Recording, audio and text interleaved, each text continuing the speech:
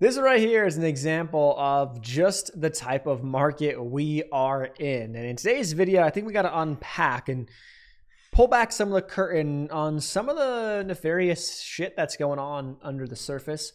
And that's actually more so in the social media space, Twitter specifically. And what I want to do is I want to talk about some of the stuff that is actually kind of boggling my mind, but also really kind of pissing me off about the trading and finance community on social media, because I think a lot of people are getting absolutely destroyed, burnt, fucked, whatever you want to call it, by a lot of people who have big influence, at least on some of these platforms. And I think a lot of us have been there and done that. So I want to make this video to kind of explain the realities of what's going on, A, and then B, why it's stupid, and then see what do we have to do for ourselves, right? Like, what can we do ourselves? So we'll get to that point at the end here.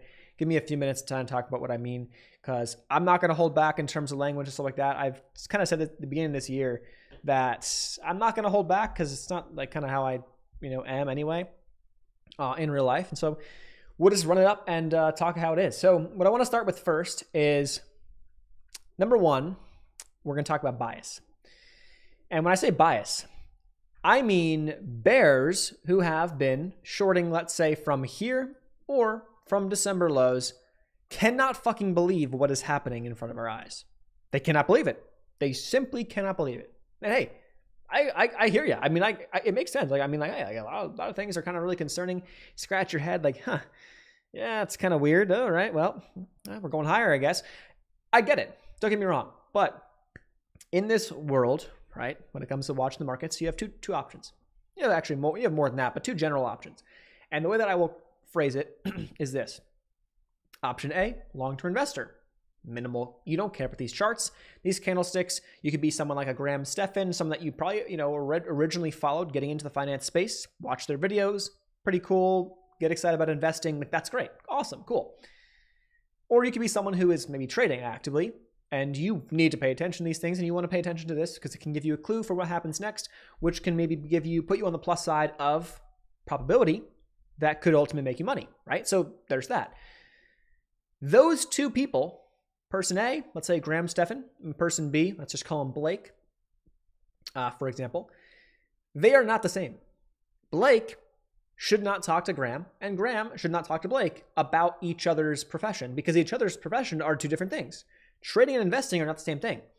If trading and investing are the same thing, or when you think about them in the same way, it leads to absolute blow-up losses. I have been there. I will be first to say that I've lost tens of thousands of dollars, lost a lot of money. A lot of the money that I made, a lot of money that I made during the COVID market, gone. Why? Because I treated trading like investing. Where you're wrong, well, I'll average in, I'll average down. Yeah, oh yeah. Where did that get me, right? The problem with these guys is that many, not all, many were very short down here, okay? We bounced off the lows. Some were like, okay, we need to bounce, fine, whatever. And then back here, got very short again.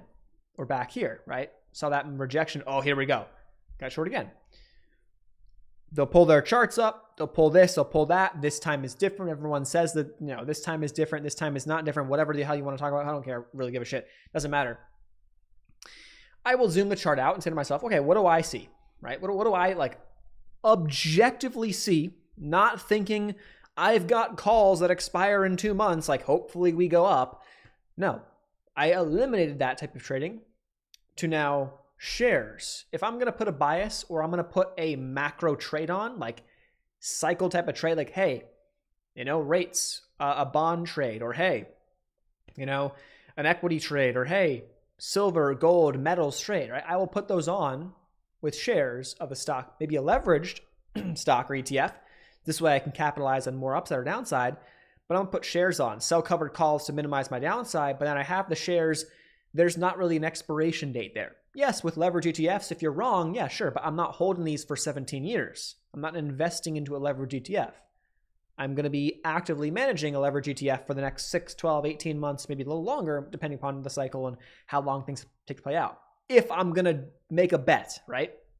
So I figured, or I found, that way is the best way for me to still have my skin in the game, think about things, spend some time each month kind of game planning, where I want, or each, quarter or whatever, because it's not a day-to-day thing, where I want to be. Do I got to take some profits here? Do I got to cut this one off here, right? Whatever. Based off of what I'm seeing macroeconomically, which, by the way, I do have a background in. I actually do have a minor in energy business finance, a major in meteorology, if you want to call it, if you want to believe that, which I do, from Penn State. Which I think is at least worth noting. I never talk about that, but it's worth noting because a lot of people you'll follow, and you don't need to have that stuff. Like I am 100% stand behind the idea of you don't need to have a degree to be successful, number one, and a degree to make money, or for people to kind of follow you or to listen to your opinion, because you could do it all without any experience. And I, as I will always say, it was the worst financial decision at the time of my life. Maybe it comes back to pay me at some point in the future from, whatever, right? Meeting people and whatnot. And the Penn State name, I guess, is what they kind of sell you on when you kind of go to school in the big school. Oh, the alumni network. Yeah, sure. Cool. I guess you could open the door, I guess, in the future. But in terms of like paying out of state tuition, because I was from Connecticut, paying out of state tuition, I got some small scholarships. Paying out of state to go to Penn State, ton of fucking money. And I'm in debt. I have student loans because of that. And I'm paying them. Like, I have been paying them, private loans, also have government loans. Those have been paused.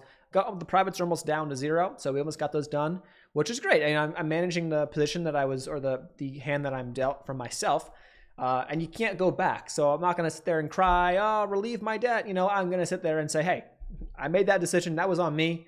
I got to make it back, and I got to come back out of it. And it is what it is. It'll make me a better person ultimately, and better with my money because of it, hopefully.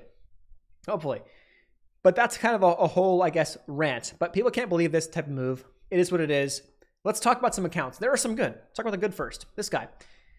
When I say good, we're going to pull up a bunch of accounts on Twitter that are all bearish accounts. Like, all of these guys are pushing a bearish bias, a bearish narrative to their followers, and many have lots of followers. For example, 74,000 followers. Has made a lot of money. Who knows what he's been doing now? Apparently, all his trades should be should be losing, or many should be stopping out. Whatever. You can fake the numbers. You can say this. You can say that. But what he's been saying essentially is with his technical analysis, which again, very valid. People, there's nothing wrong with these people. Like they sometimes provide good stuff. The problem is they've got their followers in this massive bearish bias that it's going to go lower. It's going to break to the downside. Here we go, and then it just hasn't been happening. And what's happening to the followers? They are getting absolutely fucked by these guys because they're following these guys who they look up to. Okay? 15,000 views 15 minutes ago, or 3 hours ago, post. This one, 46,000 views. I mean, there are eyeballs seeing these types of things. Okay? But these guys, a lot of them don't want to admit that they're wrong. Right? They'll keep putting the head fake. It'll be a head fake until eventually it's not a head fake, right? You can draw as many lines as you want. You can draw as many things as you want, pennants, flags, Elliott waves, trend lines, support, resistance, and you can find on any time frame something that will fit the narrative that you want to push. You can find it. You can do it. You can literally find it on any time frame. Just adjust the scale, adjust the candlestick patterns, do bar charts, do Heikenashis, do log charts. Literally, you can change it up and you can figure it out, right? Connect the wicks to bodies, or wicks to wicks, or just bodies to bodies of candles. Yeah, you can. I'm sure you can do it. But the problem is that people are following these people and they are losing money. And there's a lot less. This guy does some, from what I've seen, and I don't follow anyone on this Twitter account, which is down here. I'm covering myself up, I know, but I don't follow anyone on this Twitter account. The reason why is because I want to have a clean slate. Although a lot of these guys will pop up in my For You Twitter feed, because they have those For You and then who's you're following. So some of them will pop in the For You, and I'll just have me scrolling through oh my God, man. Oh my God. And it gets better. Here's another one. This guy has just kind of dug his feet in, not leaving, short, 107,000 followers. Some of the views on these tweets, 50K views, 11K views on a reply. 50K views, man. It's a lot of eyes, right? Digging. Economy will free fall without the consumer. I agree. I think we can all come to some agreement that this is very possible. And the last statement, without the consumer, the economy will free fall. It probably will. Again, the whole thing is, if these companies, we'll get to in 1 second, from an example from some bigger names, or at least one bigger name that you may already know. When people stop spending money and max credit cards out and now can't afford it, lose jobs, like, yeah, like companies go bankrupt. You're going to see a lot of tightening. You're going to see a lot of people losing their jobs. You're going to see a lot of earnings contracting. The reality is that right now we're kind of stuck in this narrative for now. It could change. It will always be changing of, well, inflation's coming down and earnings aren't terrible yet. So maybe we got a soft landing here.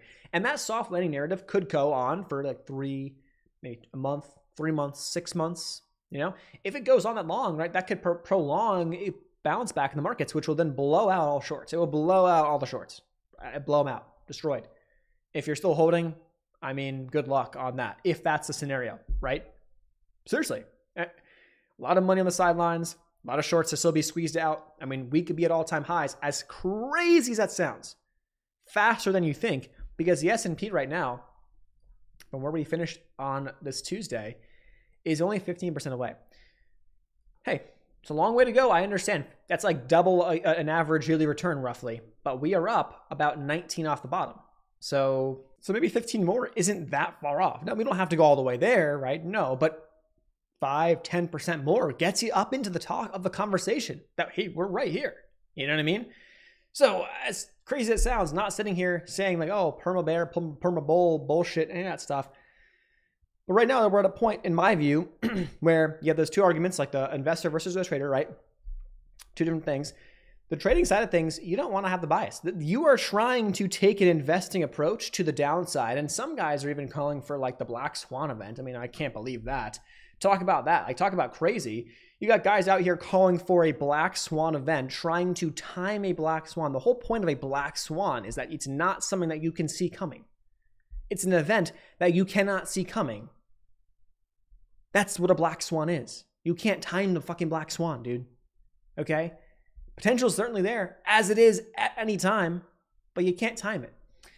Another guy, an example right here, stuck like a freaking, I don't even know what you want to call it, into the bearish argument. All I see from this guy pop through, all I see, and you look in his account, all you see. NDX keeps getting more expensive, rising rates, falling UI, makes 0 sense. That's where a lot of people are at. It makes no sense, or it's not easy to make sense of what's happening. But at some point, you got to have risk management in place. And this is where things get a little more interesting. So these are all just examples of guys who have big followings and whatnot. There's more out there. There's more like this, 140,000 followers out there. Okay, cool. Even more. Okay, whatever. This one, oh, wait, I didn't realize I was blocked by this guy. That's actually hilarious. That just must have happened, like literally just now. Why? Well, I probably could figure it out. If I go to my account and I can see, this guy is a perfect example, right? This I put up this tweet from a couple days ago. Example of two idiots. One is Meet Kevin, social media guy, YouTube guy, whatever you want to call it. Makes a lot of money, does very well, financially cool. That's great, whether you like him or not. I don't really care. Sells, as I mentioned in the tweet, two idiots. One sells spots on his private jet to his followers. Other comments on macroeconomics, has no fucking clue he's talking about. As in this guy. Now, this guy is apparently Blake. Let's call him Blake, right? Blake the trader. Apparently makes a lot of money. If you go to his profile, I'm sure you can look him up and you can find his profit posts. He posts some profits and screenshots and stuff. Okay, cool. Is it real? Anyone can fake it, all the time. Anyone can fake these types of things, but let's just say it's real. What's amazing to me is that Blake is going to comment on things that he has no clue what he's talking about. Blake's like 20 years old, right? Meet Kevin's, 30-something years old, I believe. Knows what he's talking about in the finance space. Whether you like what he says, whether you believe in his investments or not, whatever, right? Doesn't matter. But he's talking about inflation dying down, right? Meet Kevin by looking through earnings reports. Then you got Blake out here who probably doesn't know what the fucking earnings report is. Let's be honest, okay? In terms of the reality, like reading through an earnings report, probably has no clue what it is. And I'm nothing against the guy. Like, you don't need to know. Like, I'm not saying like you fucking suck because you don't know how to read an earnings report. I barely know how to read half the shit in there. You know what I mean? Does it matter to me? Like, to be honest, from right now, I don't give a shit about half of most of these companies' earnings. Like, yeah, like I watched the reaction, watched the big takeaways, take what I can take away. I'm not investing in individual names right now. I'm buying ETFs at this point in time. I'm buying dividend stocks for the long term if I'm investing. And outside of that, like putting on head, like I'm not sitting there saying to myself, like, oh, I got to buy, I got to look at these earnings so I can pick, between Apple, Tesla, Amazon, AMD, like which one I want to buy. I don't care. Doesn't matter. That's not part of what my strategy is right now, especially with all the uncertainty. I don't want to be caught in a stock with an earnings report or this or that that screws me, right? He goes, what earnings calls have you been listening to? Obviously, we haven't listened to the same ones. 80% are awful and guiding lower. The pinnacle of stupidity. Now, you're just commenting because, Meet Kevin's got a lot of followers and you can suck some followers from him to you, right? And then you're selling, he also sells a Discord. So, it's part of that game too. And the negativity gets more interactions, I guess. The reality is, and when you take shots at the big dogs, like, oh, look at me, I'm taking a shot at the big dog who's got a lot of followers, a lot of, clout, social media, attention, whatever. Here's the reality. Dude, Kevin's talking about inflation on the earnings calls. You're talking about guidance. If inflation's coming down, these companies are going to be guiding lower as there's less demand. There's less demand for their products, less sales numbers. They're not doing the same things that they maybe were able to do the past couple of years. And that's what they're actually showing you in the reports. The reports may not necessarily be great guidance-wise, but Kevin didn't comment on that. He commented on what he's seeing in terms of inflation. So, two guys talking about different things, no idea what they're talking about. Stupid. But you want to go further from that? Apparently Blake has posted some profits, and he's posted a lot, and he may make a lot of money and may be very well and be a consistent trader and do this and do that, whatever. No, if that's the case, dude, awesome. That's great. Like that's awesome to see. I'm happy to see that. It's not many people can do that and be consistently profitable, and you're doing it during a very difficult time. Like we just saw the S&P today was fucking up and down, left and right. It was like, oh my God, how do you gauge it? You can't gauge direction. It's just kind of random, right? Go to a new high, sell off. Go to a new low, bounce. Like, what is this? Right? But when you see this, I go, oh, dude, if you were trying to make the argument that you're doing well here, this is not the piece of evidence. This is absolutely not the piece of evidence that you want to be dropping. Please never, if you see this, run far away, far away. I'll show you the losses. I'll show you the wins. I'll go into the accounts live on Saturday like we always do. I'm not going to do this. I'm not going to pull up my January trades, write them down on a notes document that I have to edit myself. 20%, 30%, this. Post 3 losses.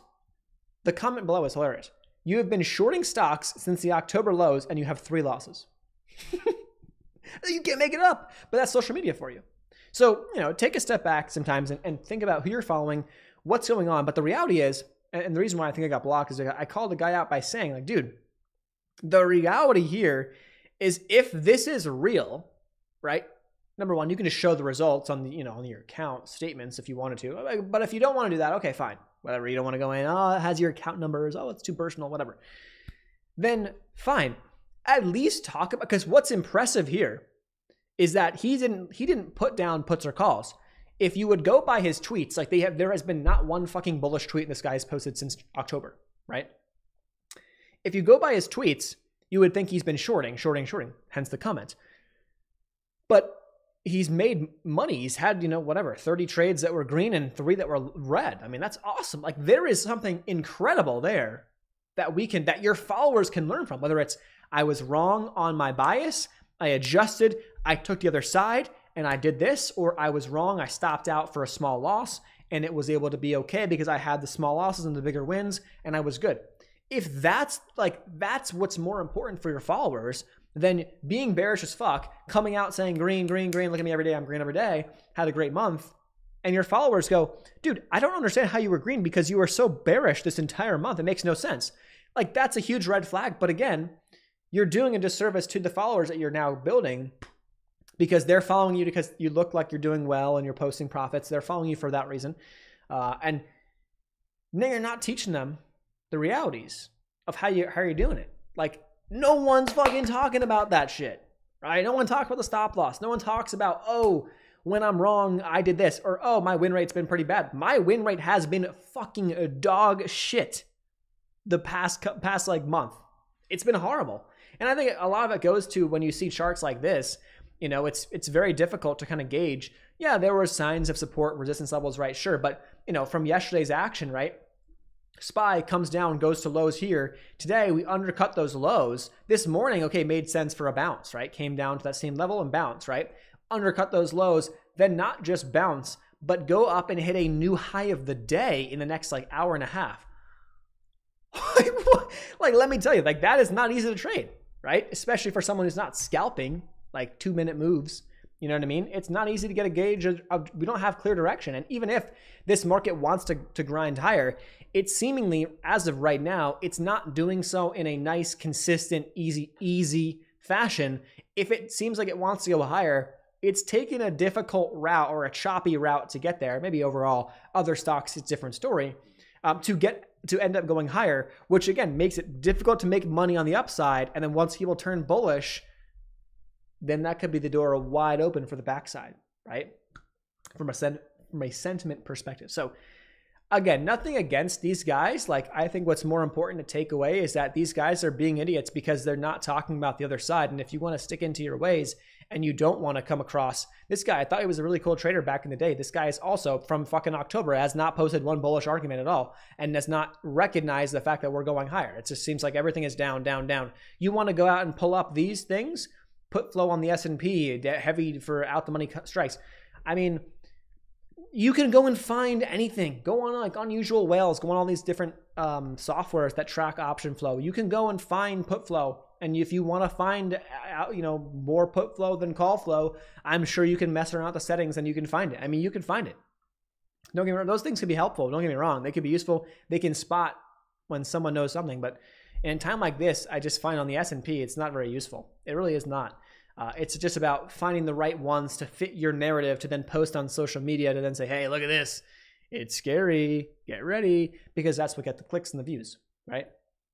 So this stuff is fucked. I'm sorry for, I guess, the language if you're not used to it. But I don't know. It's just how it is. It's just calling it like it is, I think, at this point in time, which is kind of funny because of how wrong these guys have been. I'm not sitting here saying that I've been right. Like I said, I've been taking the backhand too. The past year or so, and I got caught in this type of stuff, but I think it's, recognizing it and learning right now. My biggest focus is like building a system and strategy for myself that has nothing to do with bearish, bullish bias. It's about price action. It's about risk management so that I can create something that I can rely on day after day versus having to be right on a macro, thesis on a specific time frame. A lot easier to lose a lot of money that way.